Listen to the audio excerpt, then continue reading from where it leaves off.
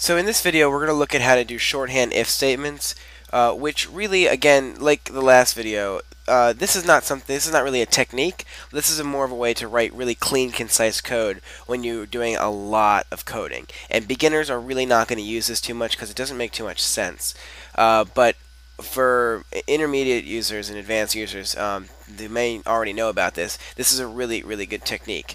So shorthand if basically is this. So if you have if condition, right? This is a regular if, right? If condition that else that. Okay, that's a regular if condition. Okay, so this is something that you're all used to, regular. Okay, there's another way to do this where you can say put in parentheses condition question mark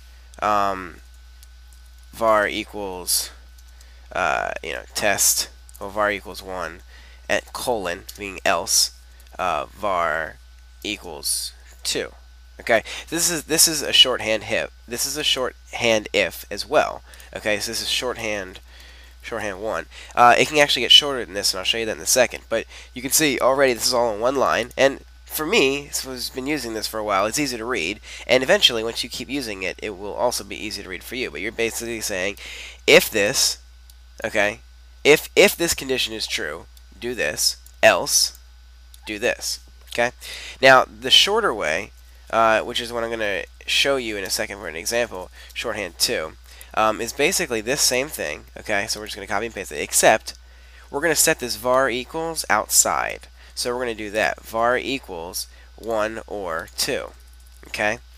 Now, it's even shorter now. You see that? Var equals if this, 1, that, 2. Because this really, what's happening here, this evaluates to whatever we want. So that'll evaluate into this. That's why it works that way. Okay? See, in this manner, we're evaluating in each step. Well, here we're figuring out what we want and then evaluating it in here. Okay, so let's actually go ahead and do an example. Where might this be useful, let's say?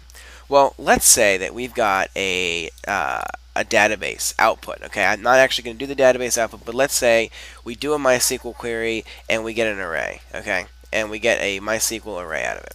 Let's just say that, and it's some images. All right. So let's say all of our images are in there just as their last name. So let's pull up a folder here.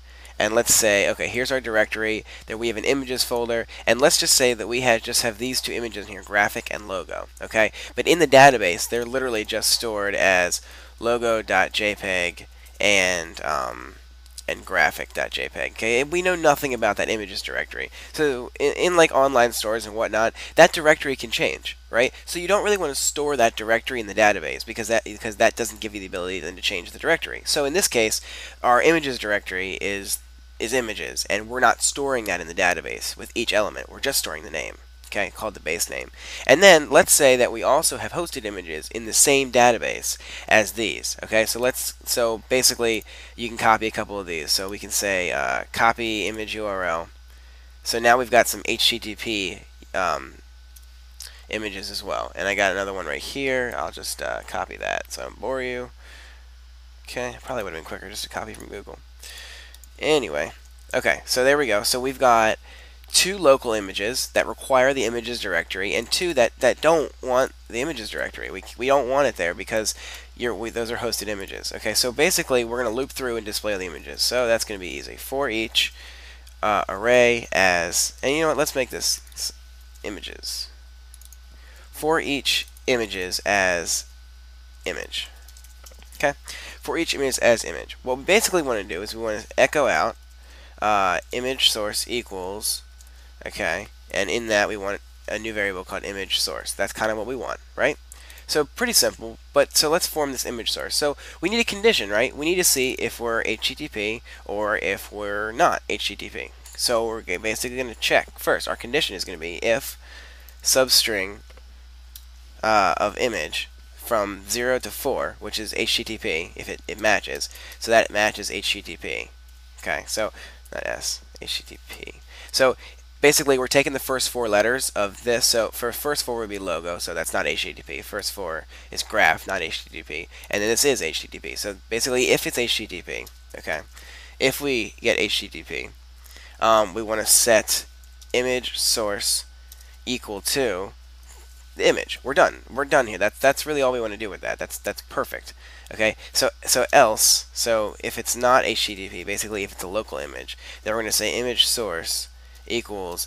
So our image is dir. So I'm hard coding this in there, but your images dir would be in some constants file and some configuration and whatnot. Okay. So images slash and then image. Okay. So that's kind of how you would do that. So that's basically our code. So again, we're going to use our shorthand if in a second, but if we take a look at that, there's all 4 images, okay, which is great.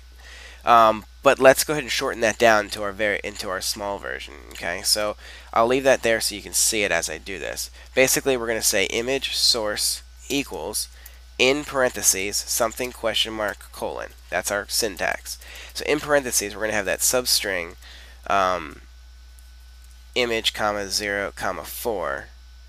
Okay, so that's that condition. Well, that equals HTTP, right? So this is our if condition. Okay, so wrapping the if condition in parentheses. See that? This wrapped in parentheses. That parenthesis matches this parenthesis. Okay, so this is our condition. So if our condition is true, then image is going to be stored into image source.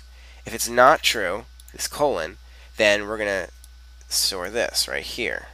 Okay, so we can now delete all of this, and now we're down to just 2 small lines of code to do this task.